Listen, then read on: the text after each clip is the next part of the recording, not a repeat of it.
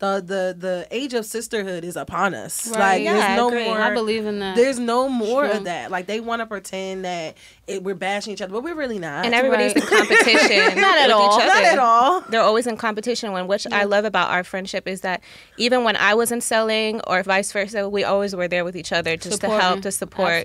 Because it's like, it's not really, about competition at the end of the day. So that's what kind of helped us be like, hey, we need to do our own thing. Like, because it's co-elevating, right? Yeah. Absolutely.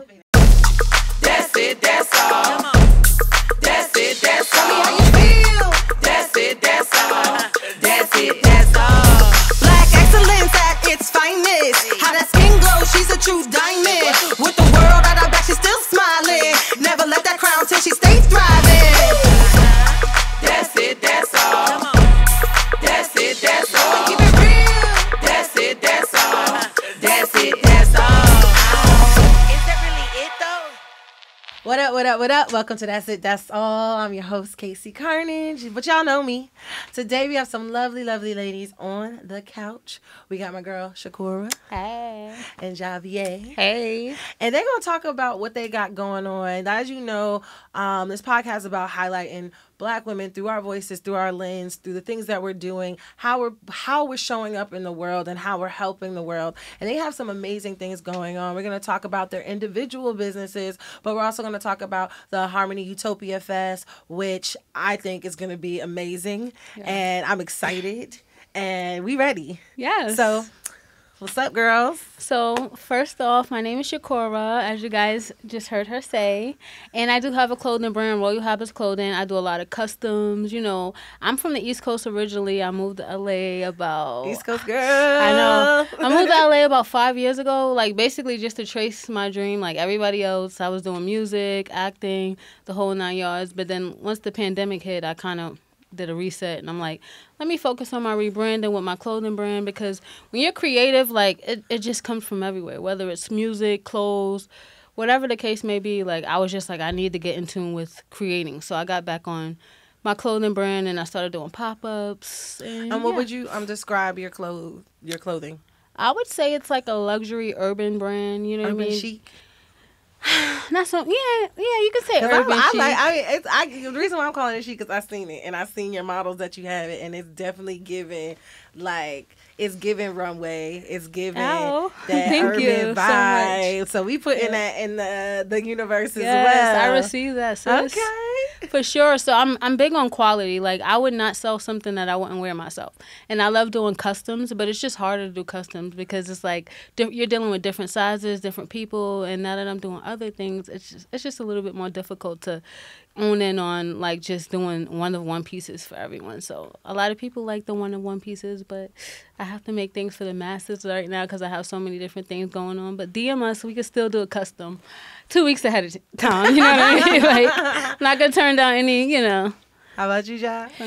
Okay, so hey guys, Javier. I'm actually first a recording artist. I've been doing music since 2011. So a little bit about me. I was doing a lot of touring overseas in Jamaica, Grenada, where my family's from, Trinidad, different places like that. And I was doing a music video called Give Me That Love, featuring Beanie Man. That's one of my biggest hits.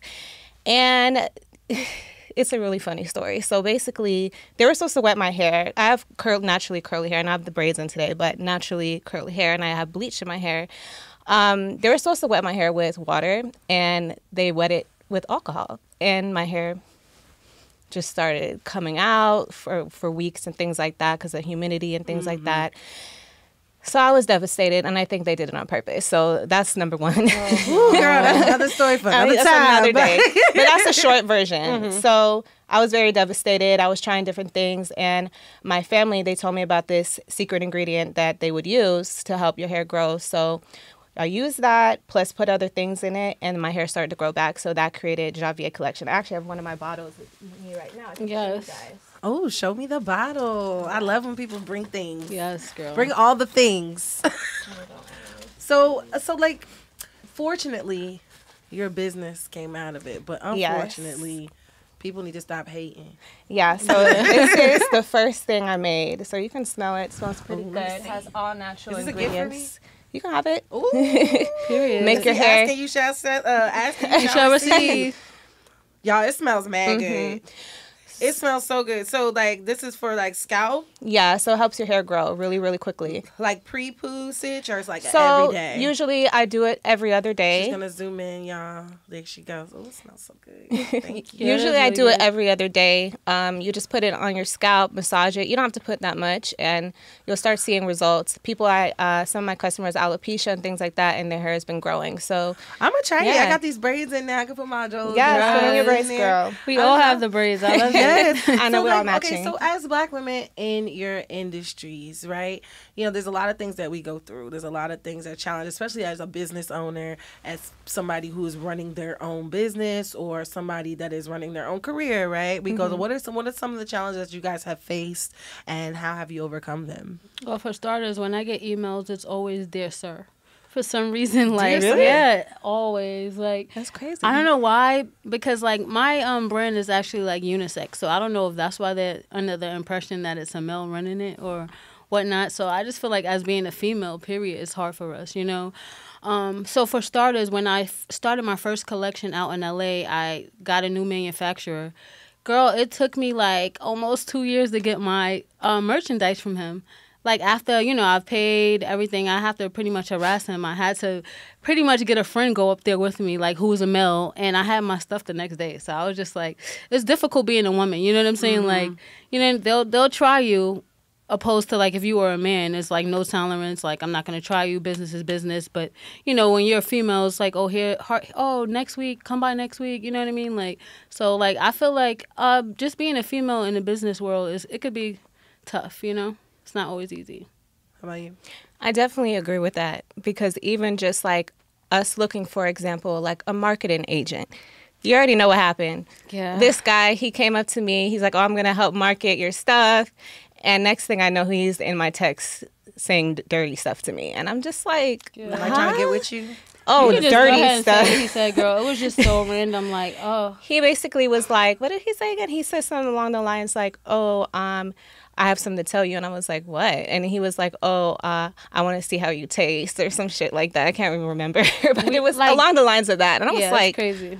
like we were supposed to have a meeting like about marketing my stuff. So that's one thing. You know, we also have done a lot of like pop-ups and stuff like that. It's always some creep, and it's just a lot. You know, it's you know? crazy. I actually had a lawyer friend tell me that as a woman, even though we shouldn't have to do this, when we go to these meetings or we set up these meetings, we should always have a male with us. Not to speak for us, but the fact that it's a protection thing. Yeah. For Because sure. a lot of times you think, like, especially like, you know, we carry ourselves the way we carry us. Nobody should have to like move differently than what they're already moving, right? And sometimes it's very disheartening when you feel like somebody is like seeing you and like really out here to cheer you and you support you, and then you get there and they got ulterior motives. Yeah. You know, it's sad. It's Which happens all the time. Oh, yeah. all the time. It's sick. I call it pretty girl syndrome. I'm telling you, it's pretty girl syndrome. We can't win. So we out here winning. I'm just joking. Okay, so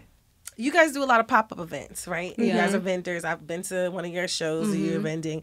How do you guys start doing that? Like, you just decided I want to be in a So marketplace? I originally, when I started rebranding, like I said, I was an artist as well before I started with my brand. But I've also, you know, when you're an artist, you are your brand. So it kind of went hand in hand.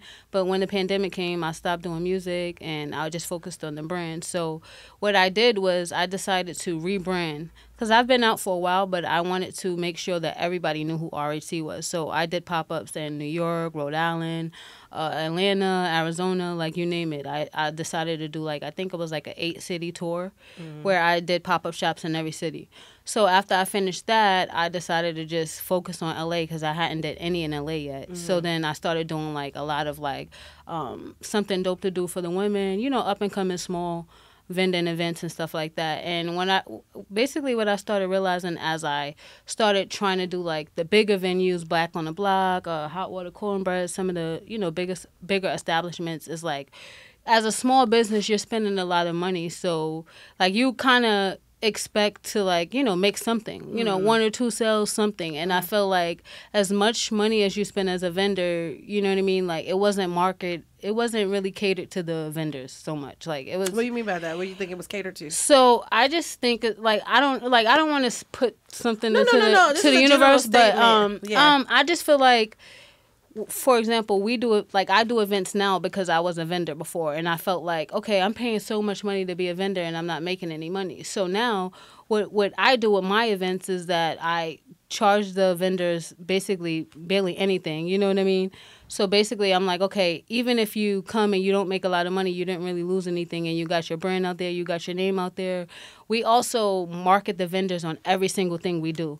Like they have a placement on our page, like you can go and follow them, even if it's weeks and months after the event that they did. If you're looking for them, you'll still be able to find them, so they'll always be listed on our page, opposed to like, sometimes I paid like $400 to be a vendor and I wasn't even listed on the page. And then when I got there, I had to set up all the way in the back. People don't even know I'm back there. So it was just like, you know, like we're like, me personally with the events we throw now, we're not in it for the money. We're in it to bring the creatives together. So like, even as an artist, I've paid to perform sometimes, and I get there's no producers that I can work with. There's no one looking for the vision, looking for fresh artists. You know, there's no one giving positive advice and feedback on my performance, the X, Y, and Z. So we're basically trying to bring the whole community together where everybody is getting help. Like, it's benefiting everybody, not just, like, the people throwing it together or just, Have you had the same kind of experiences? Yeah, so she actually inspired me to start the pop-ups because before I was just selling online. Like, again, like I said, with the hair growth serum, I have a whole line now. I have different shampoos, conditioners, and also it's 100% vegan. So I actually started selling my stuff in 2020 because, again, pandemic, nothing to do, kind of stopped the music also as well, like her. So with that being said, she was going to different places, and what was that, last year or year before? I don't remember. Yeah, it was like last year, the last couple years. And it was actually like, it was last year, right? Yeah, we went to Atlanta, right? We're forgetting it's 2024. I know. Now, so I'm just like, wait a minute. It was just 2023. Yesterday. Yeah. So she went to Atlanta. I came with her, to support. She had her artsy there, and we went to. Also, just to chime in, like, even the ones that I was doing out of state, I always usually get like 2 local artists to come out perform for free. I usually get free food, drinks, because it's about the community. So I want you guys to come in, learn about the brand, vibe with us, enjoy us. It's not, you know what I mean? Like, so it was basically like a marketing strategy, and we ended up doing one together in Arizona, which did really well. So then I was like, I started applying to like things like Black Flea and things like that. So I did a couple of the bigger events, but then we found out the malls had opportunities to do pop-ups also. So we were always together doing this. Yeah. Like we will set up together, help each other out, because we only had each other because we didn't have nobody else. So thank God. I'm thankful for you, because likewise, though. At that point we were just in grind mode. Gambling is part of the culture of America, since even before we were America. I'm Norman Chad. I know gambling. I've played blackjack and poker. I've bet sports and horse races. I've even hit the slot machines at a Pahrump, Nevada 7-Eleven. You say gambling, I say gambling mad. So join me on Gambling Mad with Norman Chad, wherever you find your podcasts. Follow us on socials at Gambling Mad Show or at Gambling Mad Norman Chad at YouTube. Is that really it, though? Here's the thing. We can't do it by ourselves, right? No. We want to believe we can do it by ourselves. Absolutely. We want to act like everything is on our shoulders and we can create everything.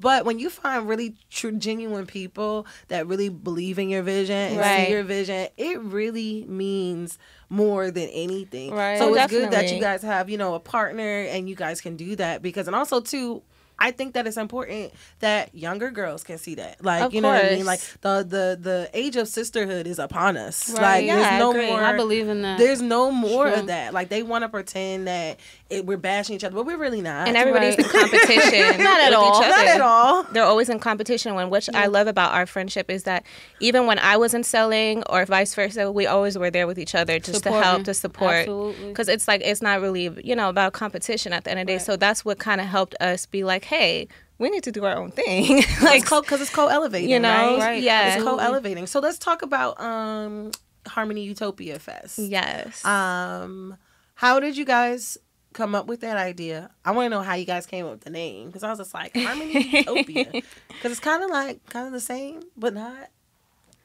Okay, so first, like, where do we start? All right. So first of all, we came up with the whole idea because, like she said, we actually started doing the mall events or whatever. Now, the mall events were very stressful. So, like, let me tell you, our backs were it was so crazy. I'm like, there's so many stories. Like, where do I start? First, crazy let's just people. start. We can both give you guys like a quick stalker story. Okay. Because it's just like, so you're in the mall for hours at a time, right? Doing these events. You're basically in there for damn near like 12 hours at a time. You're vending, you're selling stuff. Now, in the midst of it, you're getting all type of strange people walking around you. You know, a man that would just walk past you and just directly follow you. Like, and it would still walk and follow you. Men with their girls just staring, following you, whatever.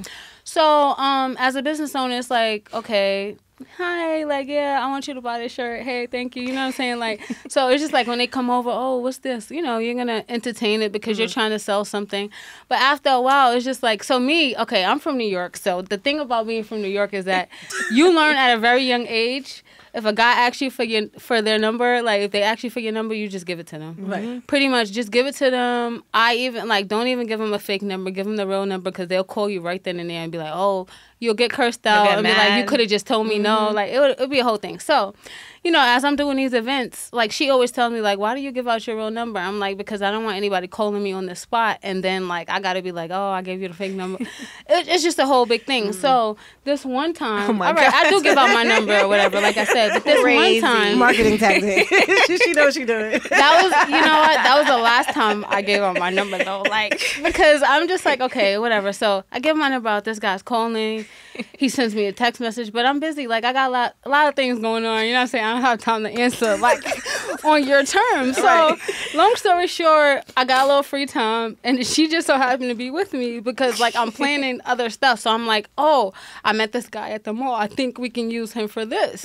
So I'm like, let me plug in with him. So I give him a call or whatever, throw the phone on speaker because I'm just like doing other stuff. So I'm like, oh, hey, how are you? Oh, like it was just so crazy. It was like a demon on the other side of the phone. Like, girl, it was so weird. Crazy. Like, it was so weird. Honestly, like I'm very outspoken and stuff. So if it scared me, like we know that's a problem. So I thought the phone was speaking now. Like he's just getting crazy on the phone. He's like, oh. I can't even really remember, but he was just like so rude and nasty on the phone. Oh, people make time for the things that they want. She just met him 3 days ago talking about I'm a kid, you're going to miss out. So it was just so crazy because he was just like, oh, people make time for the things that they want. You can't be that busy. I got 3 jobs, and I know you don't have as many as me. Like all of these things, this man doesn't even know me. He doesn't even know me. So I'm like... So now I put on my, you know, professional voice. I'm like, you know what? I'm so sorry. I was like, I'm really not a confrontational person. Oh, you're going to be alone for the rest of your life if you're not confrontational, baby girl. I'm a grown man and this, that, and the third. I was just like. He hit you with a baby girl. Yes. Oh, he was mad. It was so real. He was so mad. I was like, okay, you have a blessed day. God bless you, right? Girl, he started sending me selfies of himself. Selfies. Now, I know this is like really out of like the norm, but like I said, you know, I don't really date that much in LA, like, you know what I'm saying? So a while back when I was talking to a guy in LA, like all day he would send me selfies. So I was like, is that an LA thing? Like, I know that's off topic, but I don't know. I'm to like, be honest with you, the LA dating, that's another topic. Y'all can go check it out on YouTube. Yeah. But we definitely talk about it. Tell us what episode, girl, because I need to look that one up. No, it's literally the only episode that does not have video, but it's literally the funniest episode. I gotta listen to that one episode because it's crazy. But yeah, girl, like LA dating has been a strange place. Like, but men are strange. It was. And I give up. I'm not it's a strange place. It's like, you know what? Okay, so you guys, okay, before we get too off topic, I know, right? So you guys were doing these mall events, and you guys were talking about creating this event. So Utopia. So what happened was one day at the mall or whatever. It was actually the day when I was like, "This is my last time doing the mall event. I can't. Like, it's just too much. Like the hassle." The stalkers, everything. So long story short, I ended up losing like a piece to one of my racks that I needed, and I went around to different vendors asking like, "Oh, do you have like an Allen key or whatever?" And it just so happened like this white man who was coming to help his daughter set up had one in his truck or something like that. So he ended up bringing it back, and then he just basically asked me like, did I know anyone who would be interested in vending and also like planning an event that they had at a state, like somewhere What was it? I don't even know. Box Canyon. Box Canyon. So it was like basically I want to say it was like an estate, but it was like a, I don't know, it gave like Coachella vibes, you know what I mean? Right. So, you know, I agreed to do it, you know what I'm saying? Like me and her legit followed up with him the next day, you know, linked up with him and his business partner. So that's basically how the Harmony Utopia Fest came about, because we got presented with an opportunity to throw events for another establishment,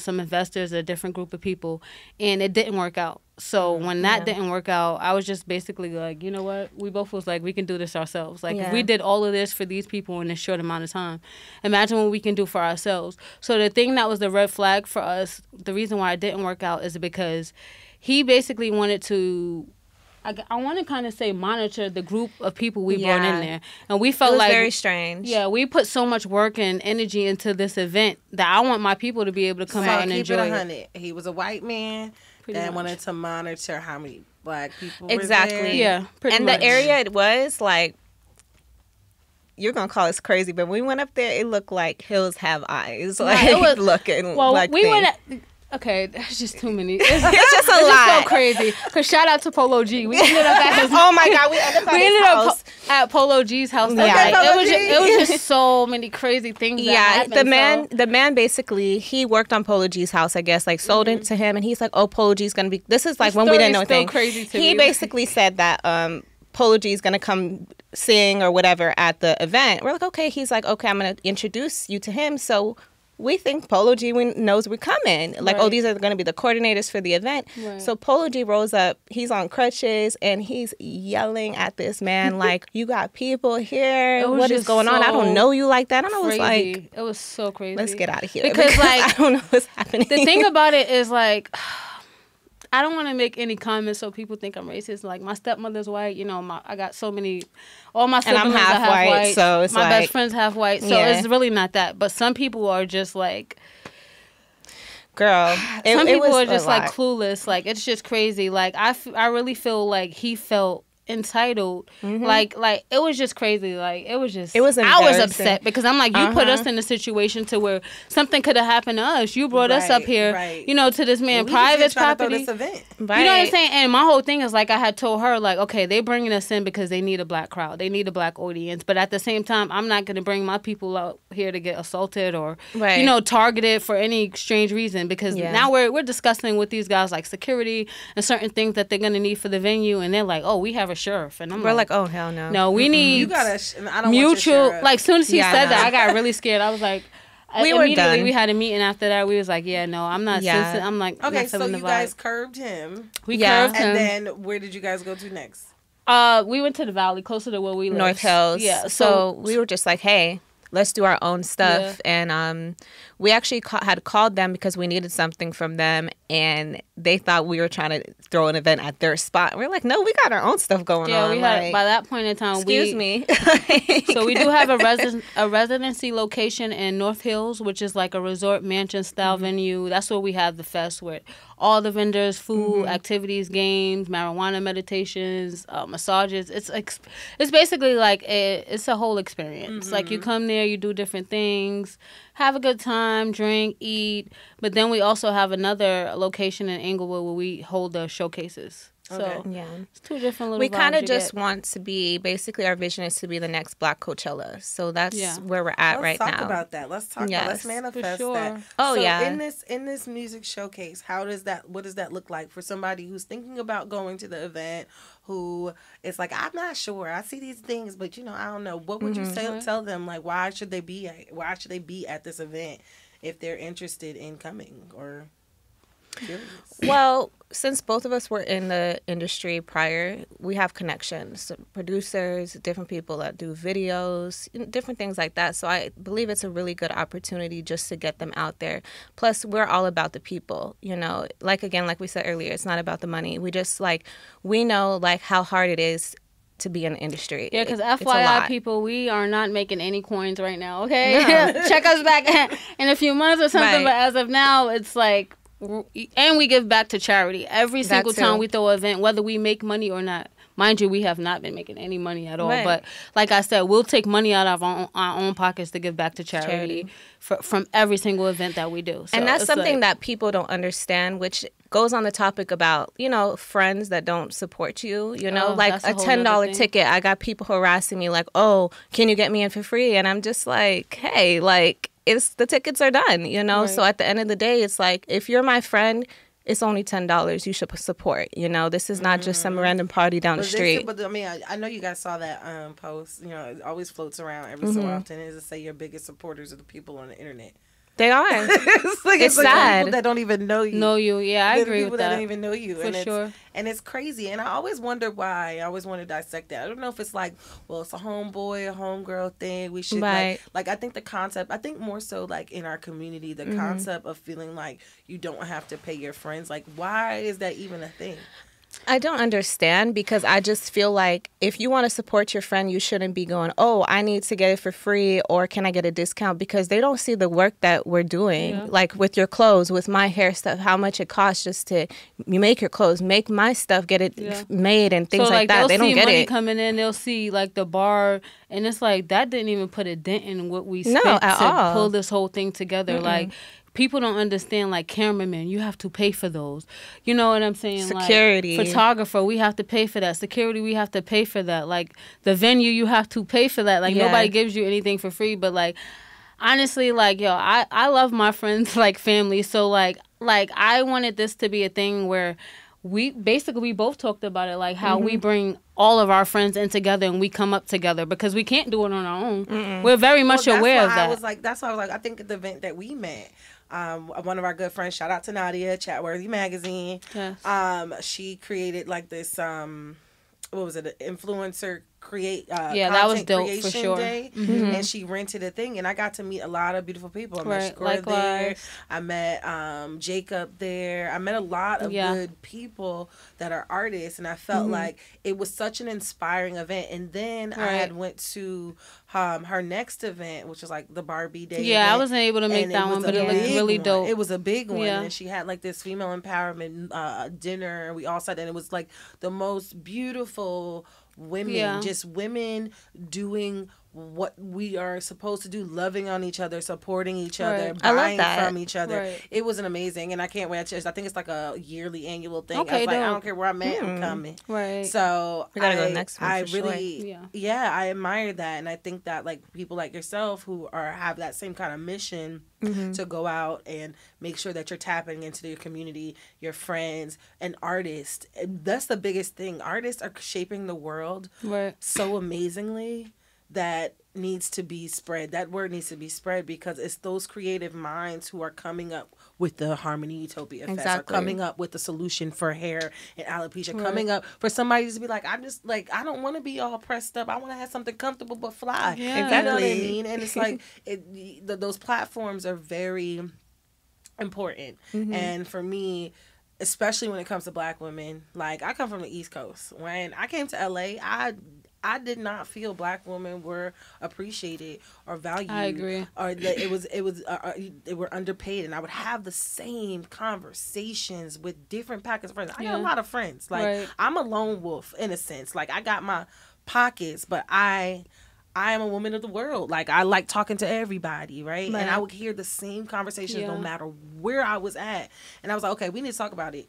We're going to talk about it. Yeah. That's what we're going to do. Anyone out there feel like the issues of our time are insanely important, but getting argued to the point of stupid? Or how people hushing artists online are missing the whole point of artistry? Not to mention the First Amendment. Welcome to Slap the Power. With so many batshit crazy issues coming at us each day, we need to help each other figure ways through this chaos that is living in the age of the internet. Not to mention AI. It ain't easy, and that's why we are here to help. I'm Rick Barrio Dill. And I'm Asia Nakia. With each episode of Slap the Power, we bring together artists who are using their talent and personal stories to ignite awareness, spark conversation, and mobilize support for today's most pressing issues. Through art and advocacy, we are amplifying voices that inspire change and create through their content. Whether it's important information you might have missed, special guest artists and creators who challenge the discourse through their work, or maybe you just want to follow along as Asia saves as many dogs, squirrels, and yes, even cats, as her army at Compassion Kind can save. So join us every week as we discuss real-time issues from a local and global perspective and discuss how, as artists, we can make a difference by banding together in small but tremendous ways. Sonics. Love. Action. Progress. Slap the power. Everywhere you get your podcasts or get it delivered free to your inbox at slapthepower.com. Is that really it though? Yeah, I've been out here for a while, like I said, and like with the dating, I'm kind of like, eh. Yeah, even with the dating. Yeah, it's just kind of. Like, tell you, watch that, listen to that episode. We gotta listen to it. I was like, I don't know if you guys had that experience or what's your experience like, but I had a stint where like black men did not talk to me. Really? Like, I don't know what it was. Black men did not talk to me. Now they do, kind of, but like. They're usually not. It's really weird. Like they're weird. They want us to I'm from the chase East them Coast now, too, which so I'm not that's why I'm doing. like, I'm not chasing I'm not doing you, it. sir. So it's like, I was like, you better act like your granddaddy and stop playing. But what was the Exactly. conclusion of that conversation you had about that? Because I'm curious You too. gotta like, watch it. I'm gonna watch it. Oh, We're gonna watch it when we get home Make sure you because subscribe I'm soon. interested. Okay, ladies. So, is there anything else that you guys want the people to know about your businesses, about the Harmony Utopia Fest? Because we about to play a game. Ooh, I like games. Yeah. First and foremost, follow us on social media. Yes. Royal Habits Clothing. Royal Habits Clothing. We were born royal. You already know that for the culture. And then the Harmony Utopia Fest on IG as well. And then it's at Javier Collection. Okay. And it starts with a Z, guys. She got Yes. on me. She got on me. She's fancy. She said it's Ja. It's pronounced Ja. I was like, okay, girl. All right. So we're going to play a game. I like to do a little game, break it up so we're not so monotonous and serious. We're going to play this game called Roll With It or Bounce. And speaking, we were talking about dating. So this is a dating game. I'm going to read you some scenarios and you're going to let me know, are you going to roll with it or are you going to bounce? Okay? Y'all ready? Yes. Yeah. They have a dysfunctional family. I'm gonna roll with it. My family's dysfunctional. Roll with it, me too. Like, I think everybody's family is dysfunctional in some type of way. Roll with it. Right. Okay, they have a child. I'm bouncing. I used to say it was okay, but never again.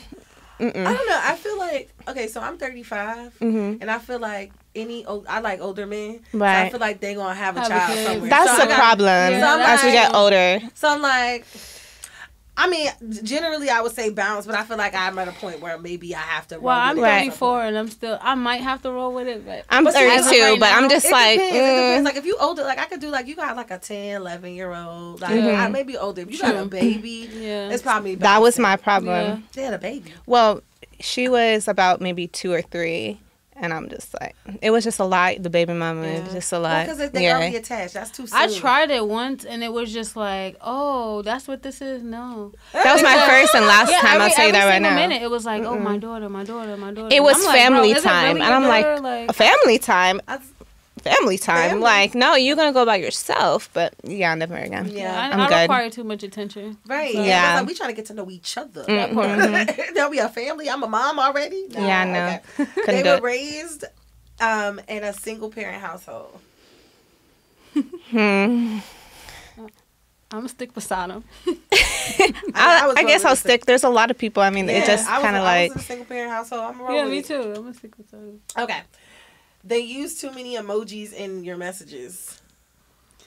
I'm probably gonna bounce. I like emojis. I feel like I feel loved. I feel like you can have like one at the end. Like your Mine emoji not can too be many, at the end yeah. of the See, we sentence. East Coast girls, Like- so we on that. Nah, Well, son. because here's my thing. There comes a fine line between the man I want and the men that out there. I ain't gonna say nothing else about that. that part. Just ain't gonna say nothing about that. They want to have their lips done. Huh? Okay, so What? Is that for a male? okay, so this is for a dating in general. So I'll change the question that they want to have any plastic surgery or any kind of thing. No, done. no, No man abs. no. I'm good. Hit the gym, bro. Yeah, you better go to the gym. That's not happening. Okay. They were raised from a different background. That's fine. That's tricky. You all black. You not dating outside your race?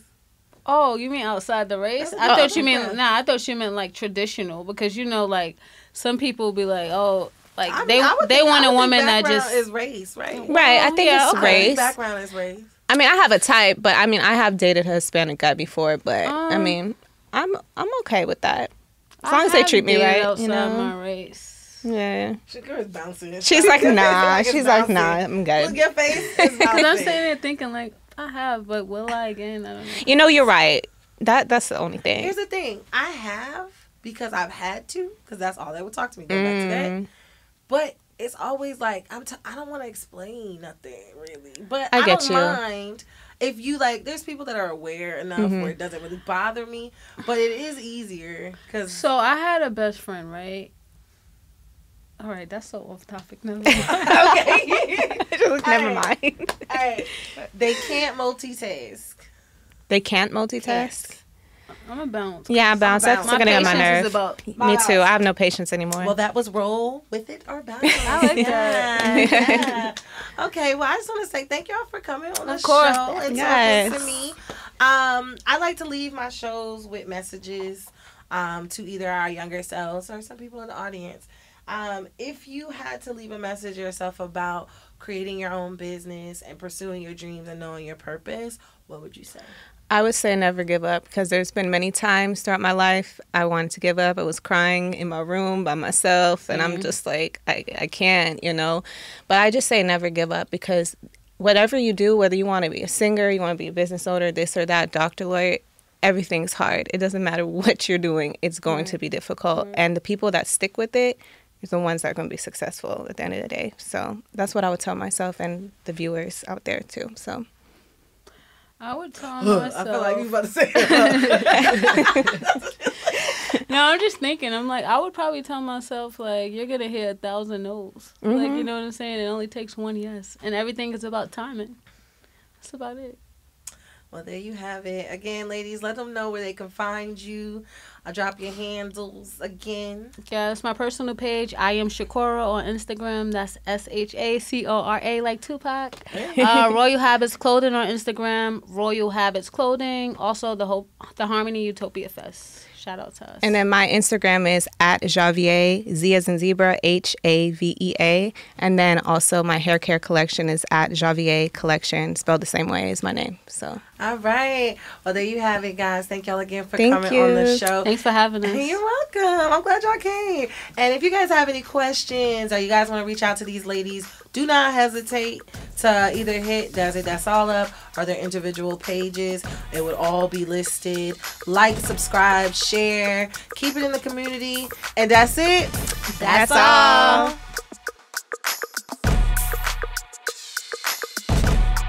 That's All is written by me, Casey Carnage, and produced by myself and Rick Barrio Dill.